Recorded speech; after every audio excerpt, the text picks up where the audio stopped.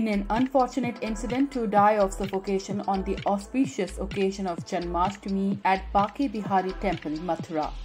Devotees from all walks of life and those from abroad offered prayers at Krishna temples on Friday as the Janmashtami celebrations gripped Mathura, the place where the deity is believed to have been born.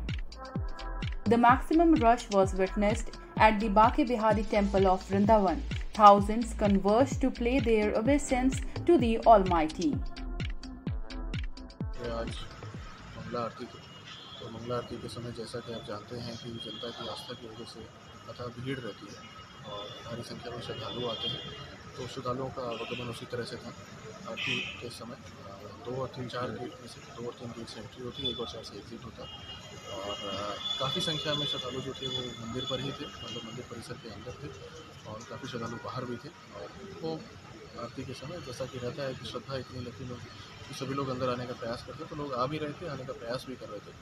और 1 और 4 से हमारा exit रहता है, तो जो exit number gate था 4, उस पर एक व्यक्ति, क्योंकि उस समय गर्मी भी काफ़ी थी, ह्यूमिडिटी भी काफ़ी थी और भीड़ भी काफ़ी थी और भीड़ का प्रेशर भी काफ़ी था, तो उसकी वजह से एक व्यक्ति जो थे वो सब अपना ह्यूमिडिटी और इन सब की वजह से थोड़ा सा वो फेंट कर गए।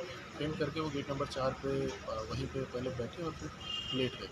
उनको तत्काल पुलिस के द्वारा प्रशासनिक टीम जो मौके पर थी उन लोगों के द्वारा हटाने का प्रयास किया गया, बट क्योंकि उनमें स्वयं में भी सफोकेशन और ह्यूमिडिटी की वजह से जान नहीं थी, तो उनको निकालने में 5-6 मिनट का समय लगा।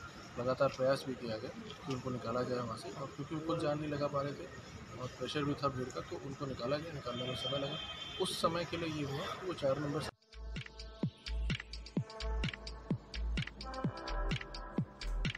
The temple was overcrowded, leading to suffocation. 2 people died on the spot, while 5 to 6 people were admitted to the hospital after they complained of breathing problems.